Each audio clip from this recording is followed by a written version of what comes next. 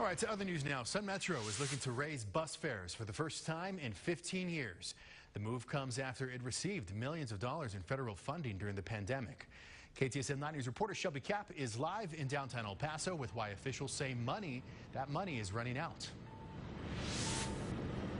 Sun Metro proposing that a bus fares increase from $1.50 to $2. And the company is also looking to end bus transfers and instead offer all-day passes that would be $5. Now, the director of Sun Metro says this is something that's long overdue.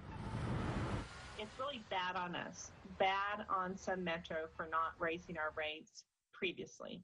Ellen Smythe, the director of Sun Metro, estimating the fare increase would add an additional $880,000 in revenue to the more than $6 million in revenue Sun Metro made in 2020. Passengers should recognize that if we didn't exist, because we need to be sustainable. We need to be here for them.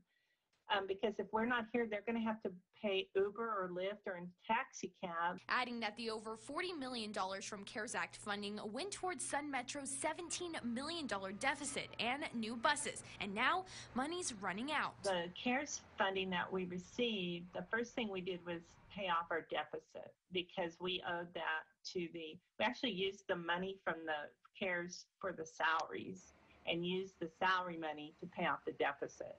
So, and then we also ordered 10 new buses. But an El Paso disability rights advocate says the fare increase is too much. Because everybody asks me, why now? We're just coming out of a pandemic.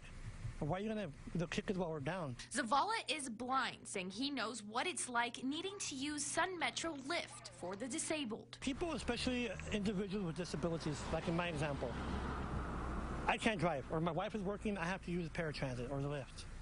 Okay, and normally, thank God I'm working, but there's 99.9% of the Lyft passengers don't work.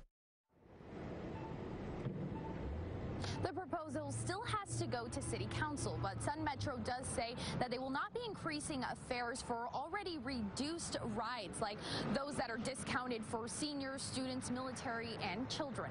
Reporting live in downtown El Paso, Shelby Capp, KTSM 9 News. Shelby, thank you very much.